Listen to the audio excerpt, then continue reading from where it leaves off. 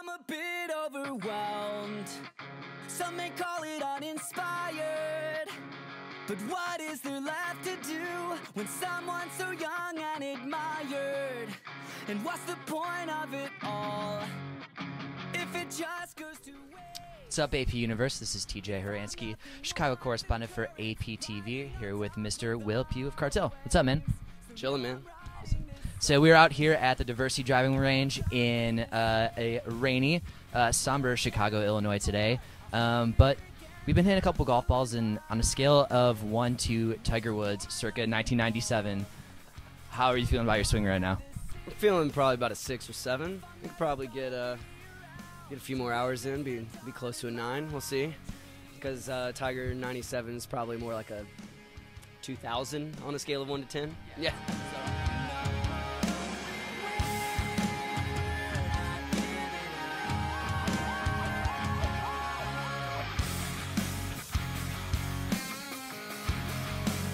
So, Will, you've been pretty vocal about your love for the game of golf throughout the years, in interviews and on Twitter and stuff. Maybe tell us a little bit more about how you got started playing golf. My dad was a big golfer. So when I was like 5, 6, he was playing a lot. I was just in baseball. So he was like, all right, I'm going to get you a couple clubs. I go out with a course with him. And pretty much, I mean, he's kind of a golf purist, so he didn't want kids out on the course like taking up all the time, getting in people's way. So he gave me a 7-iron for Christmas, and we had some land out at our house, and basically pointed at 2 trees about 100 yards away. He's like, when you can hit that 7-iron through those trees 5 times in a row, I'll take you to play. It took me about a year and a half. Not of hard practice, because I just didn't care, because it's really hard. Tell me how golf has sort of formed you as a person, the lessons that it's taught you, and specifically looking at it from a musician standpoint. I know personally it's a game that teaches me patience and things like that. So maybe talk about what golf has done for you in that aspect. I think the biggest thing, like from a personal standpoint, is just, like you said, like you only have yourself to blame for anything. It's even at like the upper echelons of golf when you're really good, it's still very humbling. So I feel like it tempers your boastfulness of your talent in any way, shape, or form, because you know that you might have a hot round one day, turn around the next day, and just be really bad. I think it's all about that, and it's determination and it's practice, because you can't just walk out there and nail golf balls or have a good round without practicing and really dedicating your time to it. And you know, I think from a musical standpoint, that's the biggest thing, is that you have to work at it. You can't just go out there and nail it.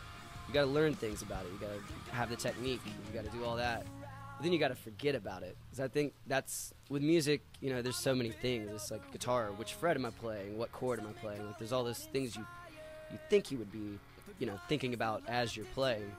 But in reality, you just have to let go and like let your talent and your knowledge take over. So you just do it second nature. And golf's the same way. I mean, one of the biggest Bobby Jones quotes is that, you know, your best golf swing comes when you're thinking about the least. And that's really kind of the same thing with music. Back when I was saying you know, you might not have your best day, I think that correlates to music as a songwriter, because you're not going to sit down and write a hit song every time. And you just got to kind of let it be, kind of let your talent, your skill come to you. And, you know, sometimes you're going to write a bad song and you're going to forget about it and you're going to put it away. But you take the positives of that you're working towards something, that it's not just, you know, the end-all be-all. This golf swing, you're make or break, you're going to die, or, you know, whatever. It's not that big a deal. And you just learn to play on and keep doing your thing. You know, golf's a game that's taught me a lot of lessons over the course of the years, from just being really mad at it, throwing clubs, just being a little bastard, to really, you know, reining that in and being like, listen, the only person you got to be mad at is yourself. It's just, why are you going to be mad at yourself? You got to go hit it again. You got to get in the hole. Just go do that. You know? Or am I still censored by all that it needs to comply? So now I find myself here with this purpose and straight. A couple weeks ago, you were tweeting with Sean Mackin from Yellow Card about putting together a scene golf tourney. If you could have your ideal scene foursome, who else would be on your team with you? See, the only golfers I know are not in the scene at all. I know Sean plays, obviously. Kenny G and Alice Cooper. Kenny G and Alice Cooper. Hey, that would be an interesting foursome right there. Sean Mack and Kenny G and Alice Cooper and Will Pugh. That would be amazing. I would pay to see that. Me too. So for a lot of AP fans who aren't familiar with the game of golf, who may be interested in pursuing or going out and just playing but have never really experienced it, what sort of advice would you have for a novice golfer who is just getting into the game? First, get lessons, because there's no way you're ever going to figure out what to do without lessons. It's a very, very tough game, but it's very rewarding, and if you don't take it too seriously at first, just have fun. I mean, if you're old enough, go out with your friends, drink some beers, drive around the golf course. Not much better than that. And then just, hit it, pick it up, hit it again.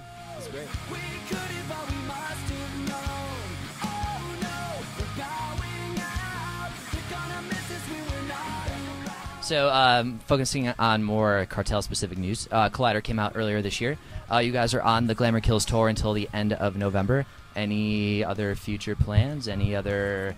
you guys been writing at all? Any recording plans anytime soon? Well, we kind of double-dipped when we did Collider. In January of this year, we went in and did an acoustic, unplugged live album that we also videotaped while we did it. And Zach and Kenneth, that produced the first couple records and mixed this record, we did it at their studio. They edited everything. It sounds awesome. And we're planning on releasing that sometime early next year with also a little mini documentary. That we're shooting some B-roll on this tour. And then there's some past tours we have videos from, and we're going to do a little sit-down expose sort of interview. Because I think a lot of people really, they know about our band, they know what we've done, like the band in the Bubble, for instance. But they don't know the real story, and they don't know us as people. They don't know Will the golfer. They don't know Will the golfer, exactly. So we're going to talk for 45 minutes about just that. Not really. But it's kind of the story of Cartel. I think everybody knows what, our rise from the Ransom EP through the self-titled The Band in the Bubble. But what's happened since then, I think, is... I think it'd be pretty inspiring for bands that are starting out, just us going DIY, really taking the reins of our band and how things are done, and especially with the production of the record, doing it ourselves. We're going to do a little sit down behind the album sort of thing too. So it'll be a little it'll be very interesting for Cartel fans and for anybody who's just a fan of hearing about bands' experiences on the road. And then 2015 we're doing a Chroma 10-year anniversary tour. So is that for sure thing already?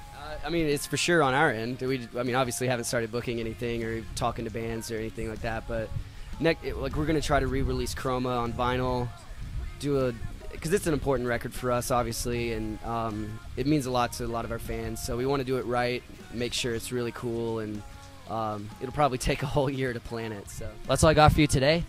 I'm TJ. This is Will. See you next time.